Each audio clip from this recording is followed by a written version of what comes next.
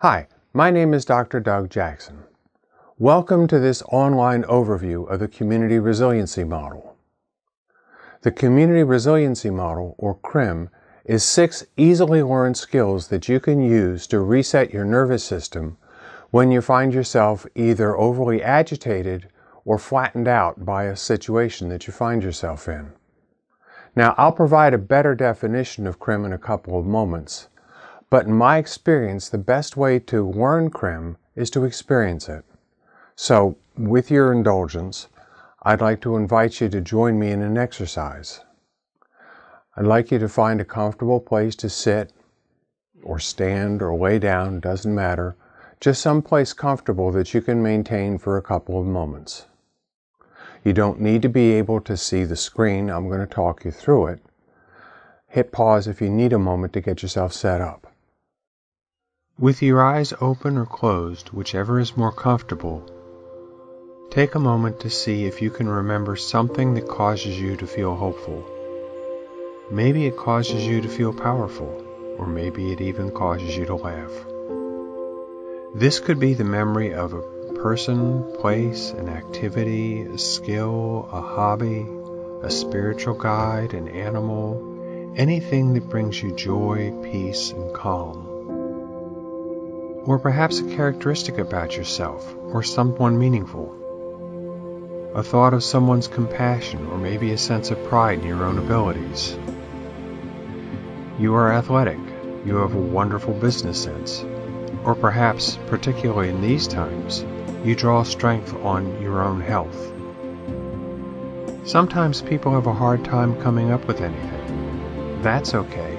You can literally dream up a characteristic that you wish you had. If you wish you had a superpower, what would it be? No need to overthink this. There are no wrong answers.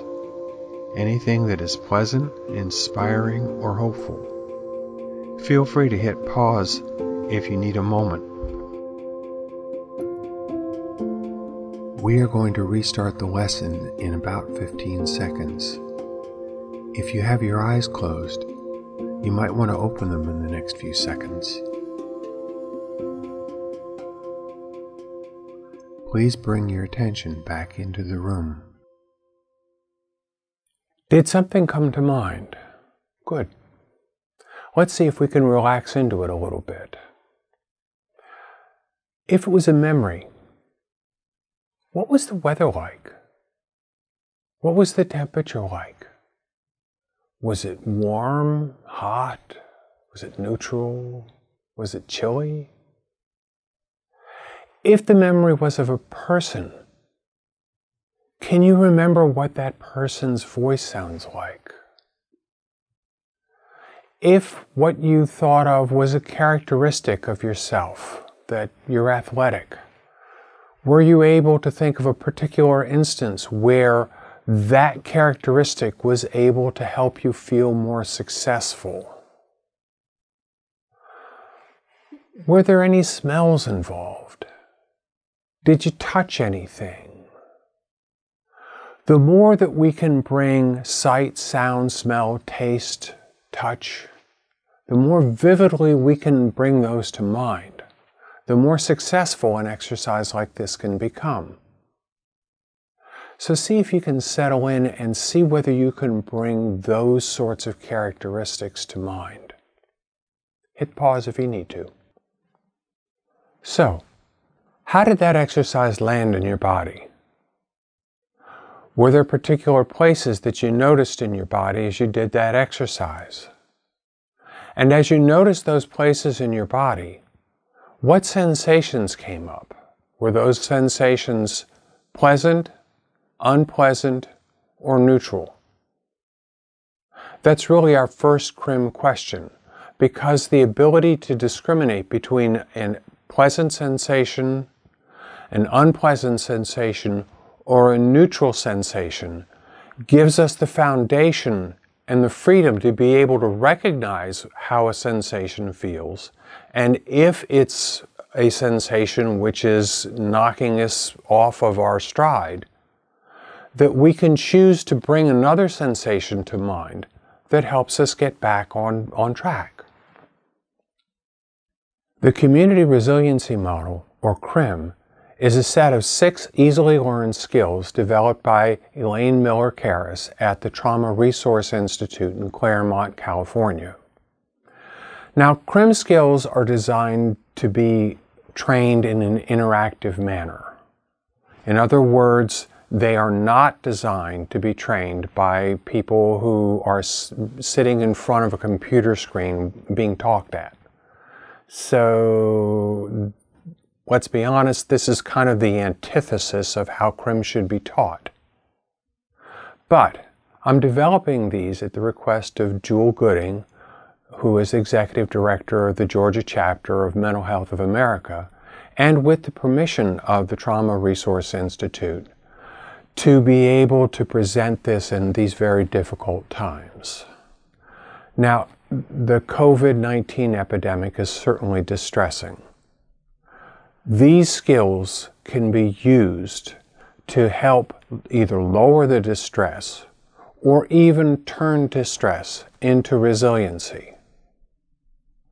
When this whole business calms down, and it will calm down, I'll probably take these videos offline and we'll go back to training CRIM the way it's supposed to be taught, in person. But I hope that you find that this presentation is useful and even maybe a little bit enjoyable. Your nervous system is capable of rallying to meet challenges, and after the challenges have passed, it recharges. Now, you don't need to order this resiliency system from Amazon. You were born with it. It's your birthright. Lucky you. Generally in life, we rally to meet challenges, we recover, and we're more or less competent in lives. We show up as more or less our best selves. Now in CRIM, we call that the resilient zone. Notice I didn't call it the happy zone. Challenges are usually unexpected, unwelcome, not happy events, thus the challenges bit. But we face challenges and we can feel irritated and still we get things done. It's okay. Or we can face challenges and feel a little down about it, like, oh, geez, do we have to do this again? But you get it done and it's okay. But then life throws curveballs. So something happens that just knocks you out of your zone completely. And you might get knocked into the high zone, that zone where you feel irritated, anxious, painful. Or you might get knocked down into a low zone where you feel numb and flattened, sad, isolated.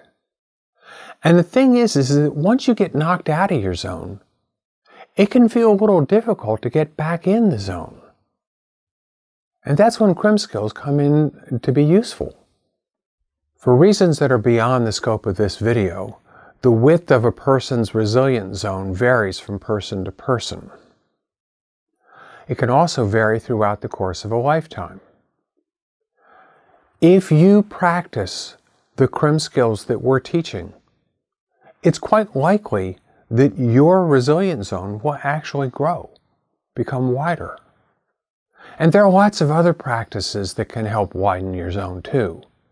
Healthy relationship, diet, exercise, spiritual practices, meaningful employment, all the usual suspects.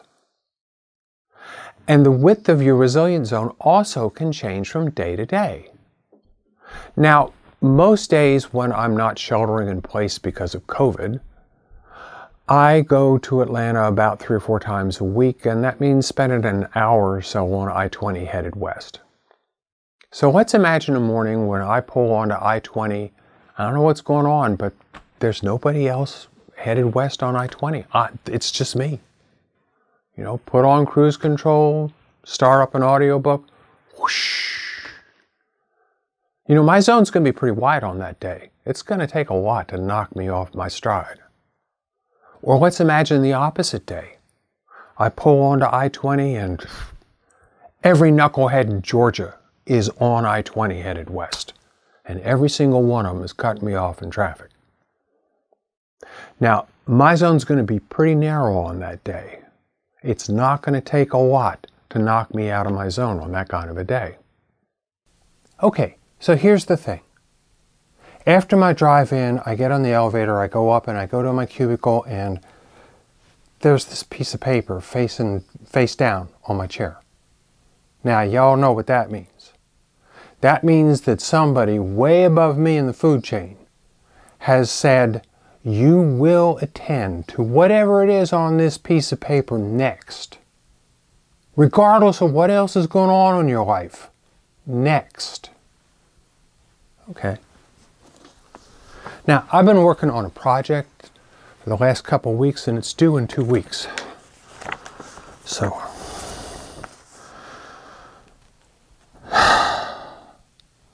you will meet with your boss's boss's boss's boss at 2 o'clock this afternoon and give that boss a briefing on the project that's not due for 2 weeks.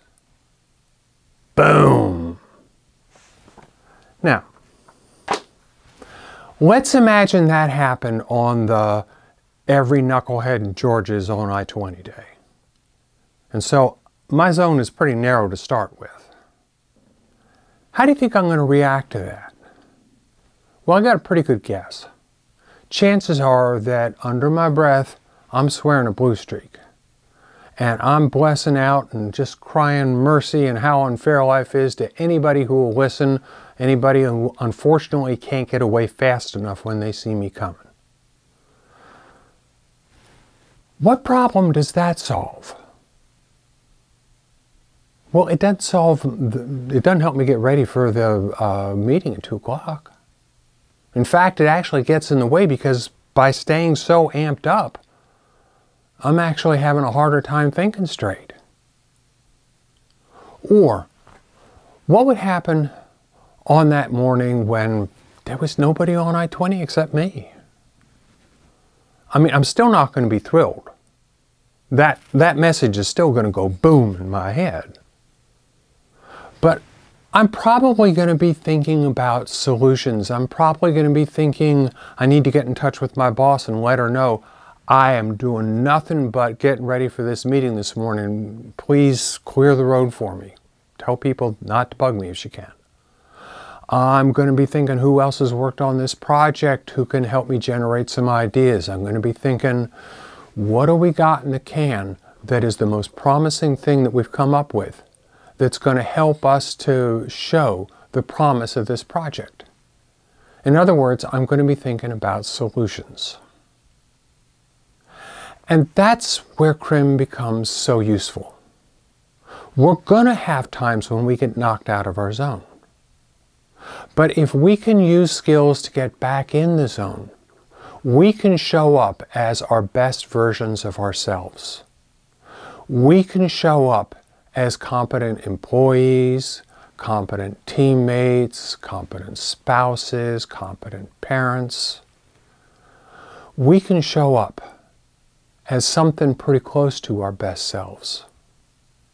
So let's pop the hood on your brain and have a look at how this resiliency stuff works.